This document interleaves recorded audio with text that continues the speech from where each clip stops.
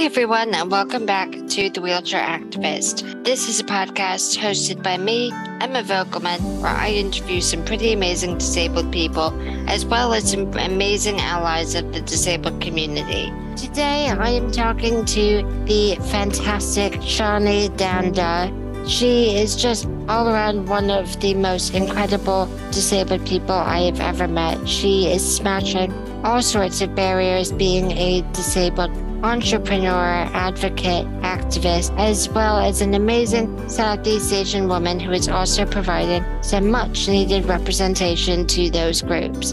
I cannot wait to hop into this conversation. The more you help a disabled employee with the right support, the right equipment and the right tools to get on with their job, the more productive they will be and the more profitability that you will have and the better culture you will have in your organisation.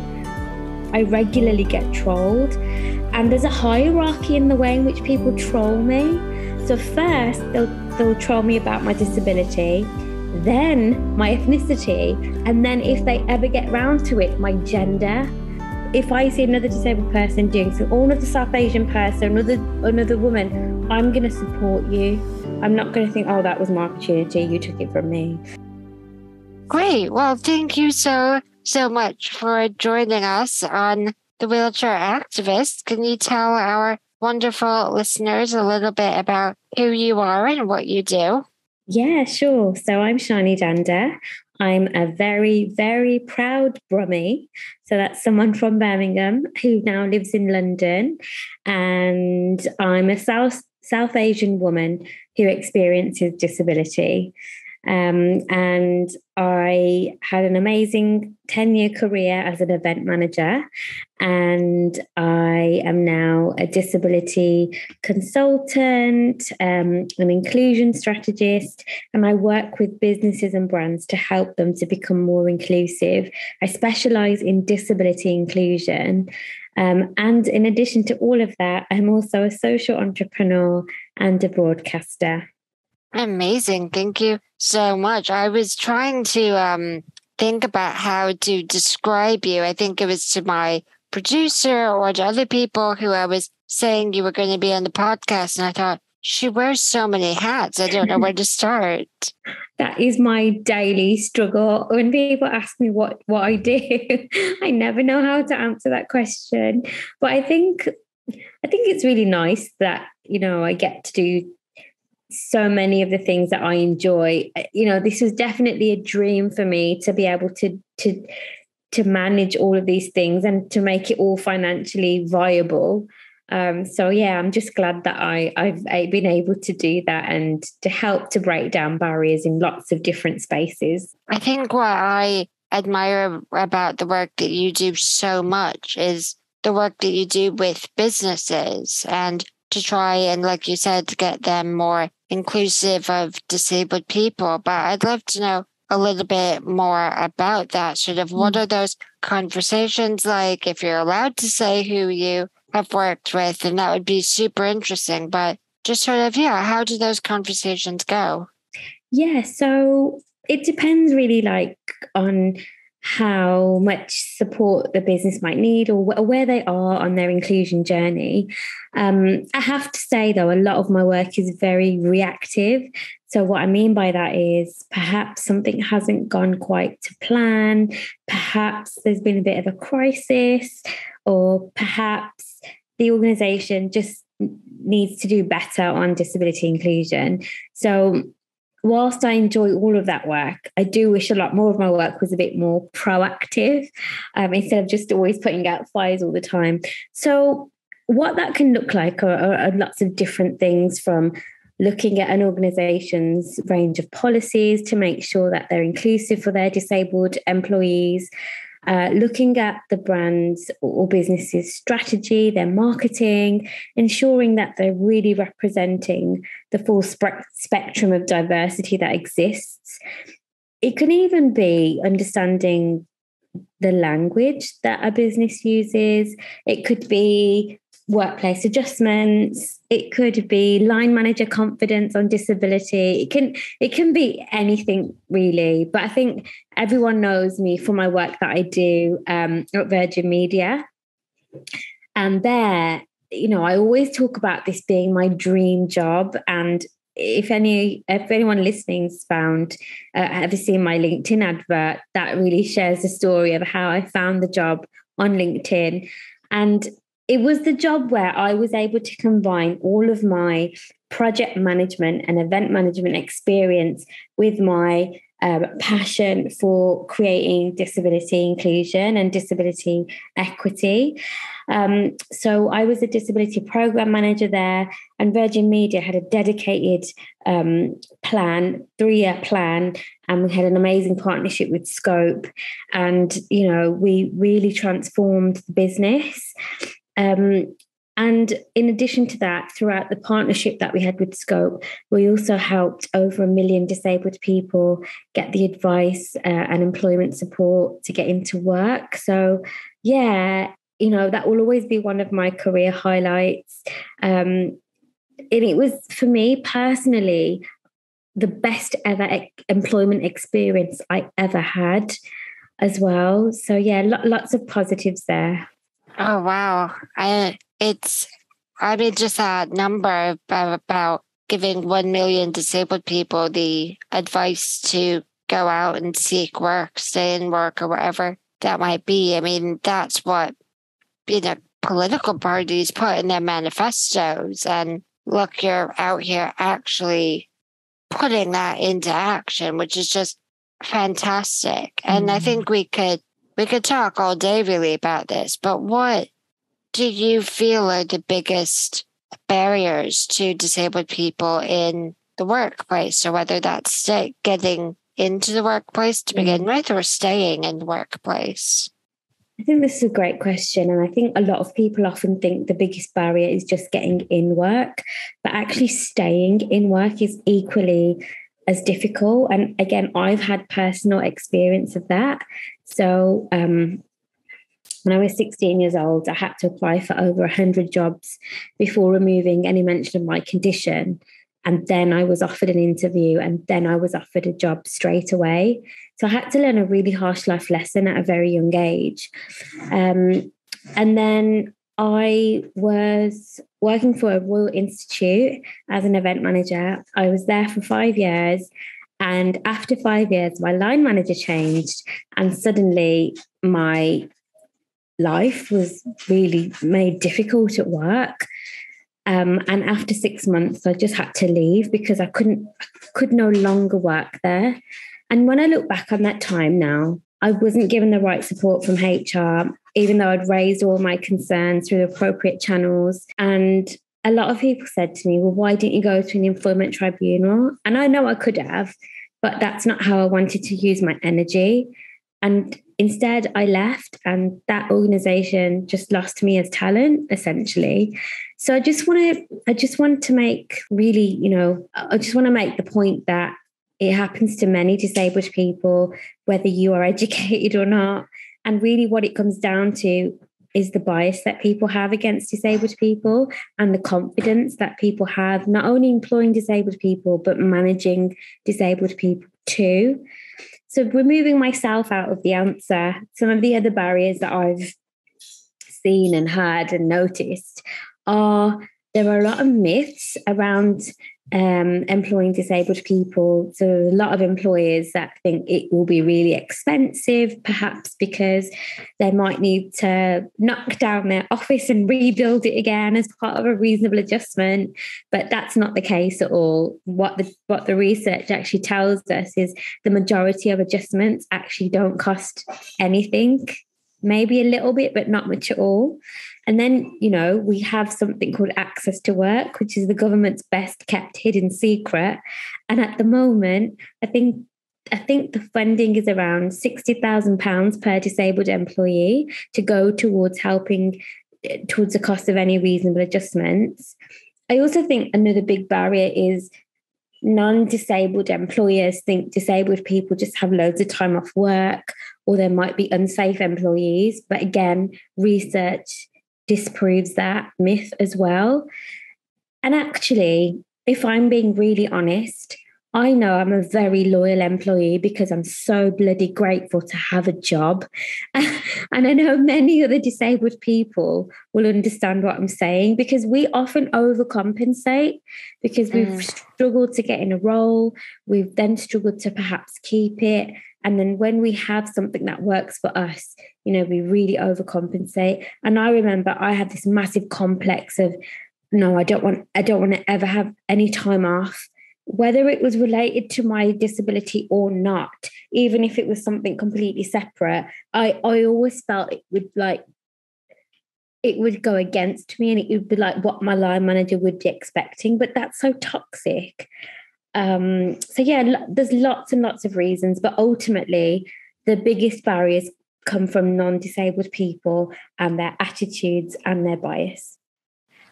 There's so many things of what you just said that I just completely agree with, but I love that you also refer to access to work as the government's best kept secret, because that's exactly what I tell people, and people sort of laugh, but I go, no, really, it is. And for the exact same reasons that you said, about the amazing amount of funding that it can provide where an employer's resources can't. And it's something that I don't think gets talked about nearly enough in the disabled community, but also amongst employers who, like you say, may have that misconception around how much a disabled employee is going to cost.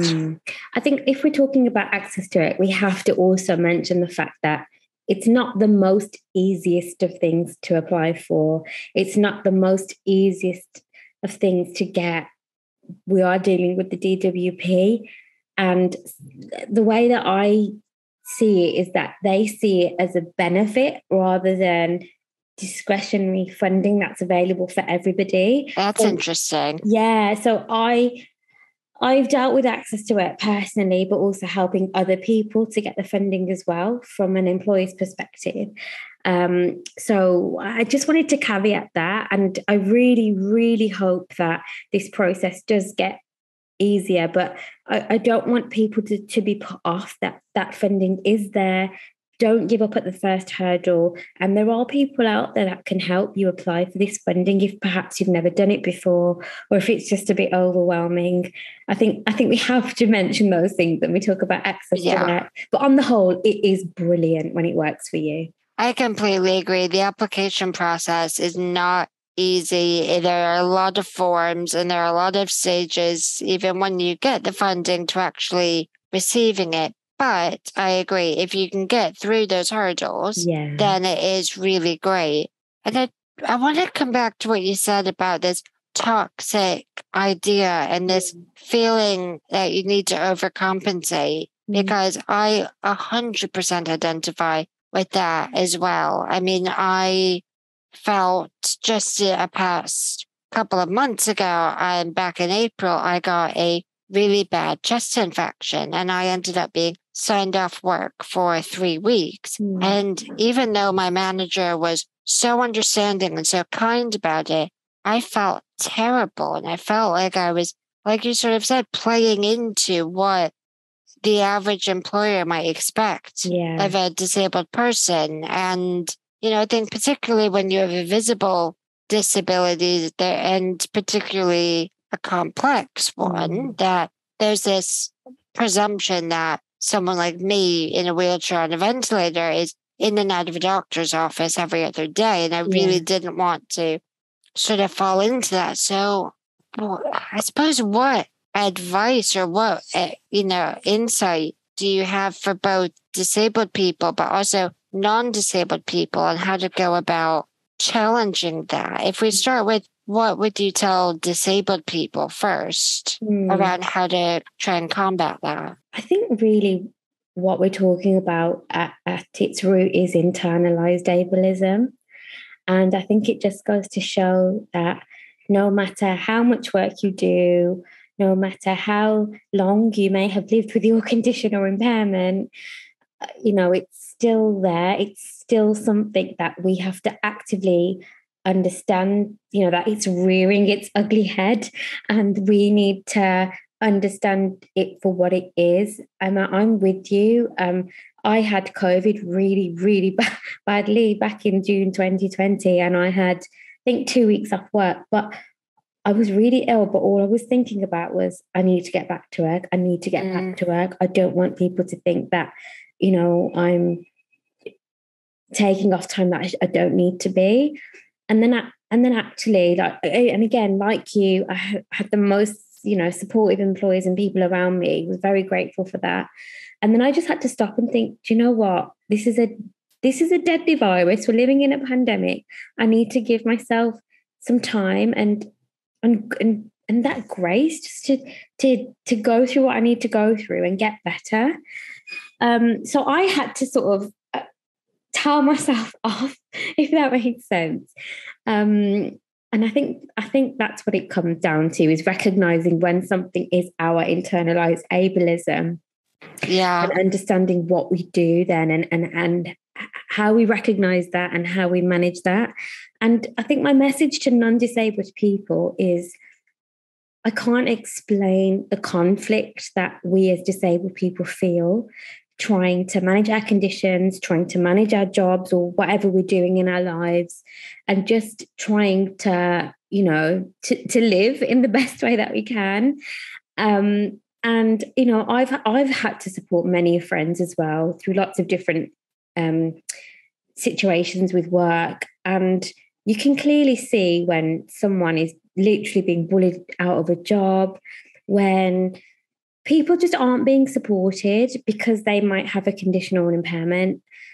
And I just want to say to non-disabled people, largely it's the bias and the stigma that you project on disabled people that create the biggest barriers, and that also adds to our own internalized ableism. The majority of disabled people want nothing more than to get in work and stay in work. We face many unavoidable extra costs. We can't afford to not work. So just make it easier for us. Be flexible in your approaches, and just treat people how you would want to be treated, or how you would want your loved one to be treated if they were in this situation. And I just think the more you help a disabled employee with the right support, the right equipment, and the right tools to get on with their job, the more productive they will be and the more profitability that you will have, and the better culture you will have in your organization. Like, I could probably talk about this for the rest of the podcast, but it's just the right thing to do, let alone, commercially as well. So yeah, it's just the right thing to do. I completely agree. And I think what's so interesting about disability is that at some point in almost everyone's lives, they will come into contact with it, and have real lived experience potentially of it, and it's something that my friend and colleague Elizabeth Ward, who's the first guest on this podcast, but she does content accessibility training, and she talks about various like little frustrations that people come across with digital accessibility. Like, you're in a rush and you're trying to book something on your phone, but the button to click next or whatever isn't big enough, and you end up clicking the wrong thing. And she'll translate that into, imagine you have a disability that makes that action harder. So I think it's so important for non-disabled people, like you say, to do that right thing, because at some point it could very well be you who's coming into contact with that particular barrier. And like you say, wouldn't you want that support to be in place for you? Emma, don't you think it's so ironic that we have to talk about disability in that way, that we have to tell non-disabled people that this might be you one day, in order to get non-disabled people to actually care, to perhaps do something about it, to perhaps be an ally? It's so ironic. It's frustrating though, because it's something, again, like, this is something I wanted to talk to you about. But in terms of disability, like we've said, that's a group that anyone could come into. So it's sort of, that's the inherent justification for why you should care. Yeah. But what I'm so interested with you is that in addition to disability, you also do a lot of activism and sort of advocating for people of color and, for women. And I'm so interested how that intersectionality of those different parts of your identity come into play because, race, for example, people don't become another race. It's just, it's a group that you are in. And there's so many amazing conversations happening around why you should care about race. But I'm just interested in your lived experience with being an advocate for all of those different groups that make you who you are. Yeah. And it's exactly that. It was experiencing oppression and discrimination based on the things that make me who I am. So based on the skin color that I have, based on the gender that I am, and based on the fact that I was born with a condition. And what I realized so if you'd met the 20-year-old version of me, I rejected anything to do with my disability identity. And so did 20-year-old Emma. I think it's that journey we go on, right? And then I discovered the social model, which talks about how it's the barriers and the bias in the world that disable us, not our conditions. That completely just changed my life. And then I realized, well, okay, I understand that now, but that's still there was still something missing, because when I looked around, I only ever saw one representation of disabled people, and this was largely white disabled people, mostly who perhaps used the same mobility aids or had the same types of conditions and impairments. And whilst that was great, because I grew up without any, full stop, without any representation, I thought, well, hang on, where's my representation? Where are the disabled people of colour? And then it dawned on me, well, hang on, that means people in decision-making positions don't understand the lives of diverse disabled people. We are not all from the same communities. We are not all, in the same situations, and we are not all from the same background. So then I discovered intersectionality. So essentially, Emma, at any time when I'm experiencing any sort of oppression or discrimination, I will never know whether it's because of my ethnicity, the fact I've got a disability, or because of my gender, essentially. It could be a combination of all three. It could be one, it could be two, it could be all of them, or maybe none of them. It could be completely something else. However, these are the most visible things about me. And another thing that I've noticed recently, since becoming a broadcaster and appearing on more TV programs, is I regularly get trolled. And there's a hierarchy in the way in which people troll me. So first, they'll troll me about my disability, then my ethnicity, and then if they ever get round to it, my gender. But wow, if I was a non-disabled, cisgendered white woman, I would probably only be trolled because of my gender, like I see other cisgendered, non-disabled white women get trolled. So what we have to understand is that we are all intersectional, some more visibly than others. But what that means is there's lots of different ways and lots of different layers of marginalization and discrimination. So what that means is there's so many more barriers for me to break on a personal level. But then I looked around and I thought, well, who else is doing this work? Who else is being this voice for all of these communities and all of these things?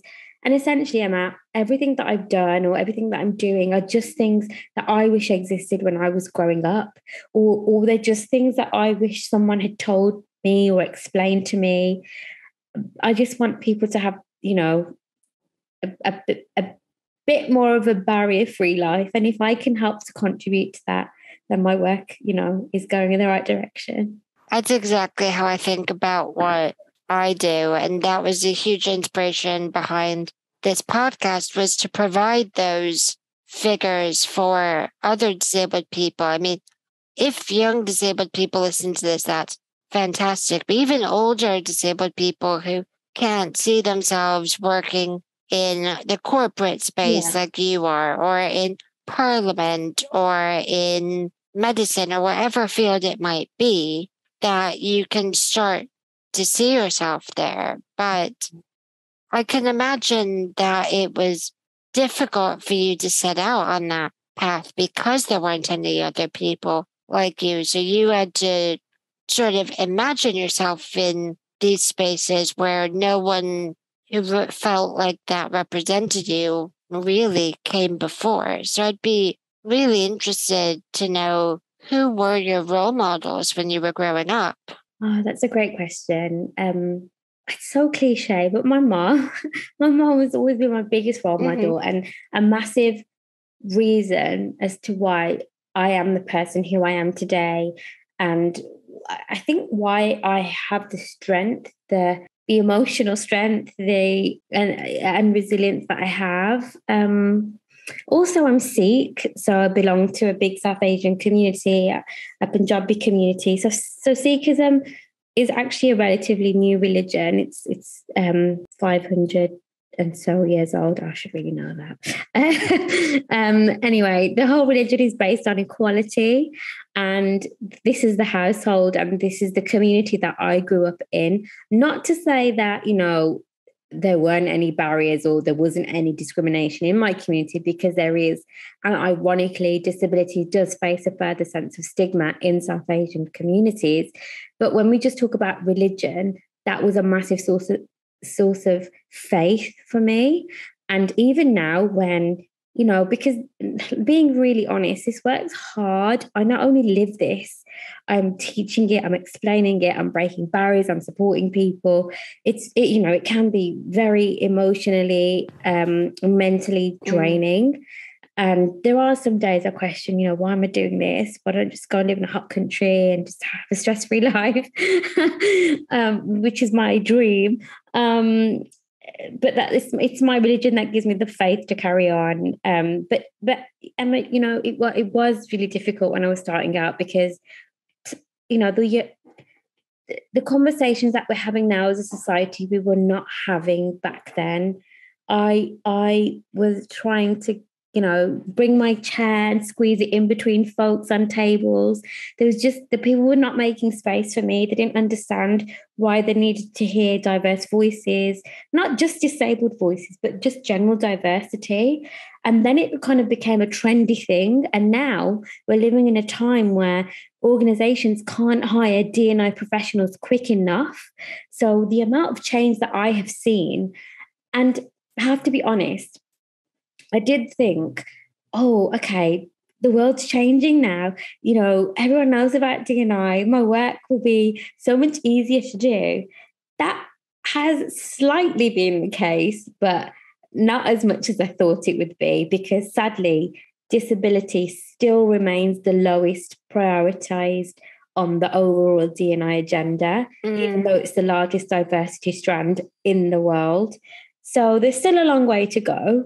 And why do you feel that is? Because I think we've seen so much amazing movement in the past 5, 10, 20 years around race and ethnicity and around sexual orientation and gender as well. But why is it that you think disability gets so often left off of that D&I agenda? I think there's lots of reasons. I think, firstly, people aren't confident when it comes to talking about disability or understanding what disability means. It wasn't that long ago in the UK that disabled people were being institutionalized, and the law, which said that it was illegal to discriminate against disabled people, became 20 and 30 years after it was illegal to discriminate people based on their gender and their ethnicity. So we've always been playing catch up with disability from its origins of disability rights, essentially. And then we have very bad representation, which the latest stats, I believe, are telling us it's going backwards, which is shocking. Which is actually why I'm so grateful for social media, because I am loving all of the disabled people out there, all the disabled content creators, taking up that space and actually saying, well, okay, you're not going to give me an opportunity, I'll do it myself. You shouldn't have had to take that, but I'm loving seeing when, you know, our fellow disabled people are doing that. I think as well, it's such a large and fragmented group of people we're talking about. People often don't know where to start. So yeah, lots of different reasons, but I think those are the main challenges to why. And you know, Emma, we often say this, don't we? This is the diversity strand anyone can be part of at any time. And really, what I don't understand is when we aren't thinking about accessibility, when we aren't thinking about the inclusion of disabled people, what that means is, as a society or as a population or as a country, we aren't designing for our future selves. You know, you and I already experience disability, so we already know what it's like. And we often tell people, like, this could be you, you know, this could happen to anyone. But I don't know, I feel like it's not hitting home to people. I think, I don't know if it's because people think it's such a remote possibility. You know, I think people view becoming disabled as, oh, I was in a tragic car accident that's left me paralyzed. And I think Hollywood and the media have so much to do with that, with films like Me Before You and stuff that paint such negative portrayal of disability, especially acquired disability. But I think I just really loved what you said, that we're not designing for our future selves. And I think if people even thought about old age, for example, and sort of the mobility restrictions that come with that, it's in everyone's interest for there to be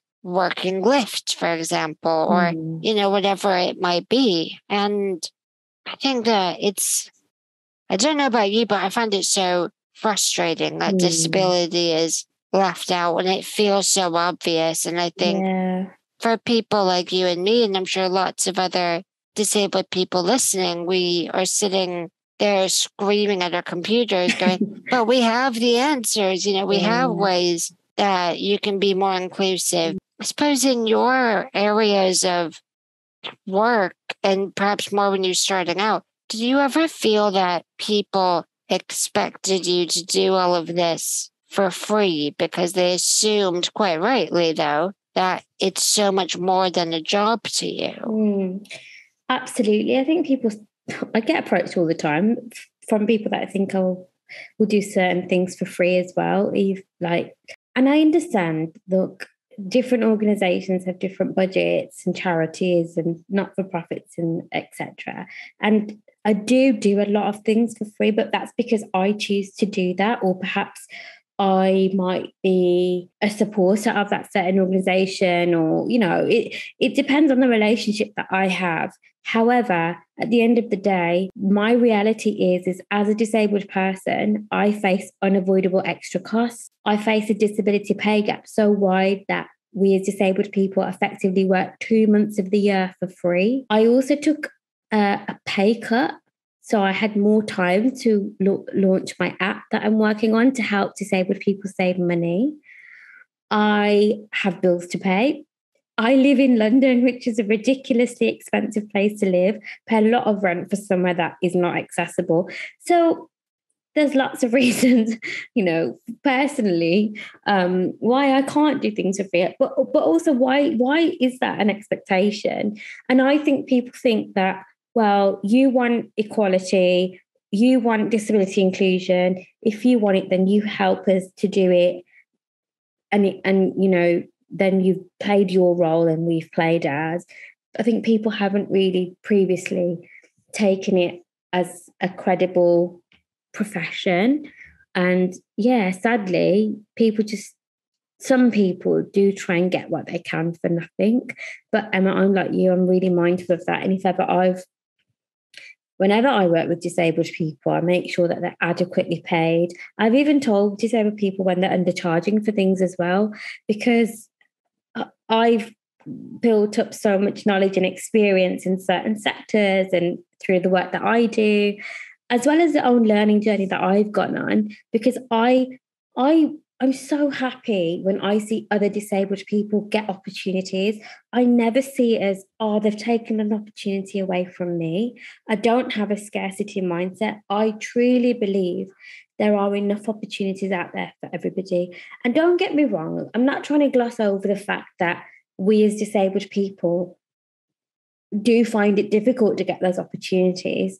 But I do believe that as long as you're a nice person, you get on with people, you're likable, it's those basic things I think that sometimes people forget, then there are absolutely enough opportunities out there.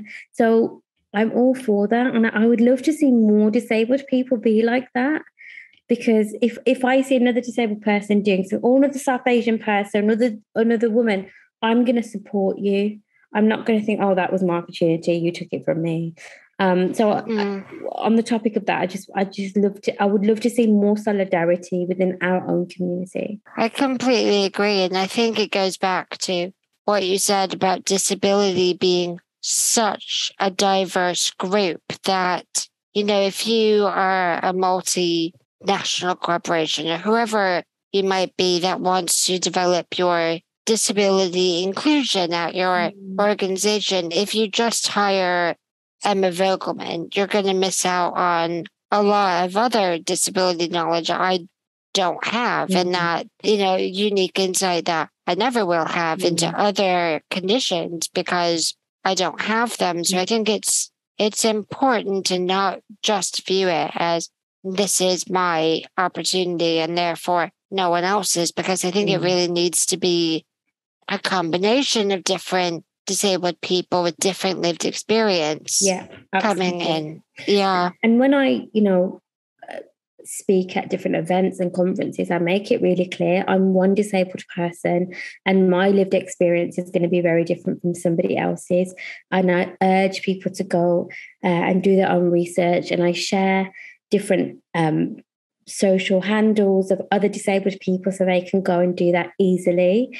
So I always try and uplift others wherever I can and bring people with me. And that was why I created the Asian Disability Network and Asian Women Festival, because I thought, you know what, it's been such a hard slog for me to get to where I am. I want to help others without them having to face the same barriers. And again, through Asian Disability Network, I've created so many different opportunities for lots of different disabled people that perhaps would never have had that opportunity otherwise. And a lot of people say this to me, that, oh yeah, you've got a lot of firsts, like the first to do this, the first to do that. But while some people see that's a good thing, I think, well, actually, why was I the first? I shouldn't have been the first. I don't want to be the first, and I don't want to be the last. So while we think sometimes putting the first ever of this or this is a really good thing, I actually think why? I shouldn't have been the first, and I definitely don't want to be the last. So I'm very mindful that I, bring people with me and uplift others wherever I can. I think that's so incredibly important. And I think for the large part, the disabled community does that really well. If someone needs an expert in this area, you'll tag people on Twitter who might be, more equipped to answer that question, or, whatever opportunity it might be.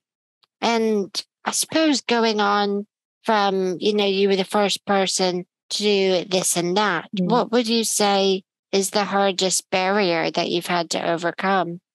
I think when I reflect on my life, so I'm 35 now, and it was when I was 16, I really was able to start living my life at that age because my condition had stabilized. I wasn't no longer constantly in hospital. And for me, it was 16, like it was a really pivotal yeah, I had freedom. I was able to go, I'd finish school. It was like the first time I would go out on my own as well. And I think, sadly, I think disability attitudes have got worse. So when I think about the biggest barriers, I think it's those age old things that we all say, like negative attitudes, poor representation, the stigma of disabled people in society or in the workplace. I know I'm in the corporate sector and lots of other industries, and I can see that there has been change, but on a day-to-day level, me living my life, sadly, it hasn't got better in terms of attitudes. I regularly get harassed. The amount of time my blue badge is being stolen, it's ridiculous. And I'm just like, when is it going to end? Will it ever stop? Will it ever change? So I think on a personal level, that's been really sobering to reflect on that and think, I've had this from the age of 16 and I'm 35. And, when is it ever going to stop or decrease or, change? But then on the other hand, I can see really amazing things happening in industries and in the corporate space. So I just think now we need to kind of join the dots and understand how influential businesses are in society. I just don't think we can wait any longer for the government to change things or perhaps, make the changes that we are all desperately asking for. I just think businesses need to join the dots and work with us more collaboratively, and help to change those daily things that we as disabled people face. Does that make sense, Emma? It completely does. And it really, really resonates with me. I remember having this conversation with the therapist at the time, and we were speaking about like this really big achievement that I'd had at work.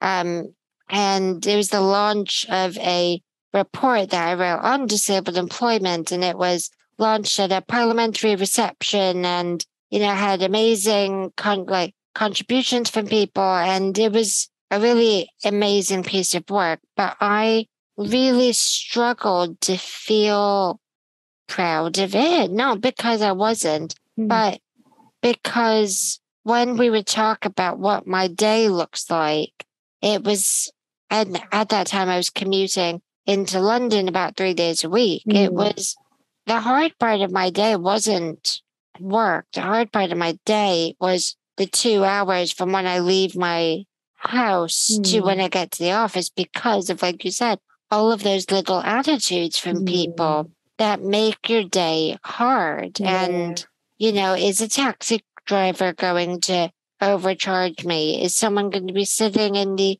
designated space on the train and then make a fuss when I ask them to move? And sort of all of those little things that I thought, no, that's the hard part.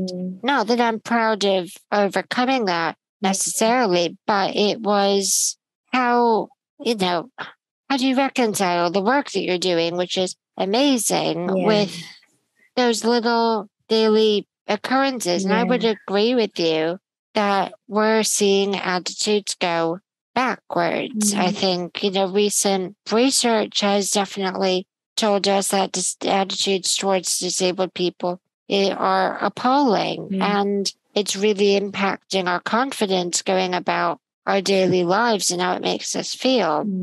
And I don't know if it's because of the pandemic, because it's certainly not because of people like you and like me and so many others who are just trying to plow through and provide the representation and have the conversations with government or business or whoever it might be, but it's so frustrating. So I really understand what you mean. Yeah. And especially in lockdown and the pandemic, what kept happening to me was, on the odd occasion I would need to go out to like a medical appointment. I remember I needed to go and get some new glasses. I would keep getting harassed each time I'd step out. And it really knocked my confidence, because I thought, I'm not going out as it is, which was obviously the bane of everybody's lives at that time. And then I thought every time I go out, something terrible keeps happening. And it got to the point where I was dreading going out. And, I've never felt like that before, or I've never been made to feel like that. But I think that experience of it happening in lockdown, it was so polarizing, and that was all I was experiencing when I was looking forward to just going to the hospital because it was my only time out. So yeah, I think if there are any non-disabled people listening to this, and I just really urge you to really consider your actions and your behaviors and the thoughts that you have around disabled people and of disabled people. And I hope that this conversation that we're having helps to highlight how that can affect us and how we feel in ourselves and how we go about our daily lives. And I think it's safe to say this, if we wanted this to be, this could be our job for life, Emma, couldn't it? But I don't want it to be. There are so many other dreams and aspirations that I have. But equally, I mentioned earlier, I was an event manager for 10 years. And it got to the point where I thought I couldn't be part of this work. I couldn't be part of this change that needed to happen in society. So selfishly, please everybody change your attitude so I can go and live off my other dreams and ambitions. No, I completely hear what you mean, but it's so consuming when this happens to you all the time. And like you said earlier, if you don't do it, who else is going to do it? Yeah. And it's easy for disabled people to fall into careers like yours and mine because we see such a lack of other people doing it, and we see such a change that's needed in society that we feel we have to throw everything into it. And I think, if you ask 20-year-old Emma or 20-year-old Shani what we wanted to do, like you said, it was nothing to do with disability. And I'm just so interested in people's journeys from going from that person to the people who I interview on this podcast, because I did it. I went from someone who didn't self-identify as disabled to the wheelchair activist, and that's bonkers to me to think about. Yes, same. Like I'm so proud of my disability identity. I could never ever have imagined feeling like this, or remembering when I was much younger and shunning that part of me or that identity.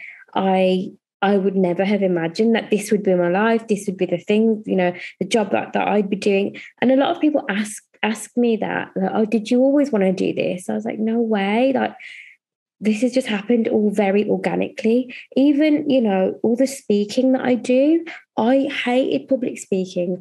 I was the most reluctant speaker ever. And even when, I started my work in disability inclusion, people would ask me to speak and I'd be like, yeah, sure, all right then. Just not take it seriously. But I didn't understand the impact of my storytelling, and I also didn't understand that I should be charging for this work too.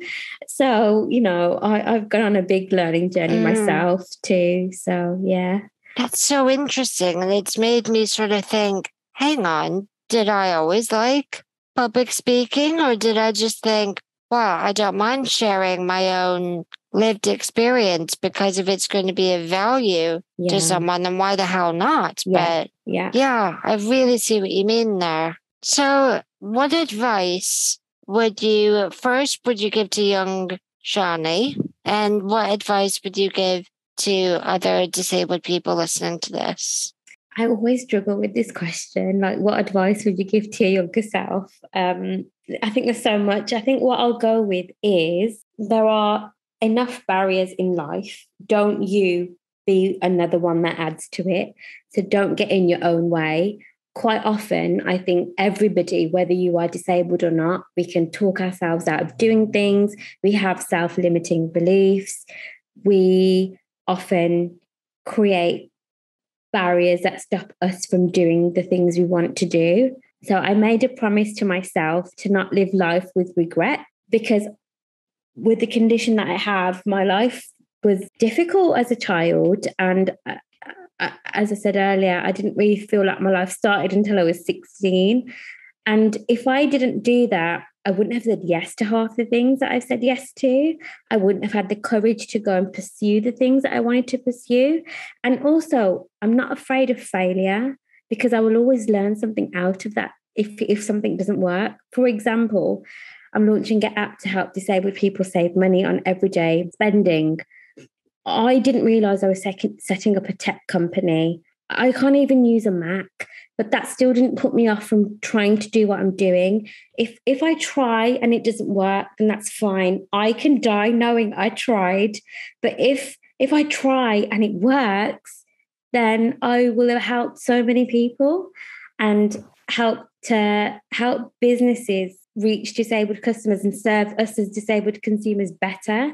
So that's my view. I'm always thinking in that way. And then what was the other question? What advice would I give to other young disabled people? The advice I'd give to other young disabled people is don't think you have to have it all figured out. I really envied everybody, like my peers when I was younger, who knew what job they wanted to do, who knew what subjects they wanted to study.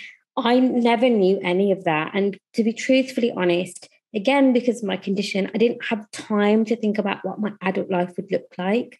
So don't worry if you're one of those people who don't have it figured out. Always go with the things that you enjoy, the things that you won't mind getting up in the morning for and doing. And don't be afraid to try things. And if it's not for you, go and find something else. A lot of people think that by 20, you need to have figured out your profession, or you need to like I'm on my third career and I am loving it. And there's so many other things that I'm still going to do, hopefully, if I live long enough. And I'm really looking forward to that. So don't think that everything's fixed and everything's permanent. And another thing that I would say is so many things change in our lives. I remember when I first entered the workplace, I didn't even know what adjustments I needed. I didn't know what adjustments were available. So don't be afraid to ask and explore. And I think now more than ever, like I grew up without social media. I'm that old. Now we can connect so easily with each other. So don't be afraid to reach out on social media to disabled people, because we are a supportive community at our core. And, you know, I think we will all be willing to help with anything and just share our knowledge and experience and help you get there quicker. I love that. And I completely agree. I think there's not one disabled person that I've met that wants another disabled person to face the same barriers that they did. So I completely agree, reach out to other people, learn from their benefits, learn from their mistakes. Yeah. And I just thank you so much, Shani, for joining me and spending so much time talking to me about your amazing, amazing career. And I think if I'm right, you might be the second person that I've interviewed for this that is also on the Power 100 list. So just thank you so much for this. I appreciate it so much. Oh, thank you. It's been a real honor to have this conversation. Thank you so much for listening to this episode with Shani. I learned so much from her and cannot wait to see all of the amazing work that she carries on doing, including the app that she mentioned, which I think we're all going to keep a lookout for. Before you go, I want to remind you that we do have a GoFundMe set up for this podcast. We are 100% committed to accessibility here at the Wheelchair Activist, and we want to make sure that every bit of content is inclusive and accessible to all.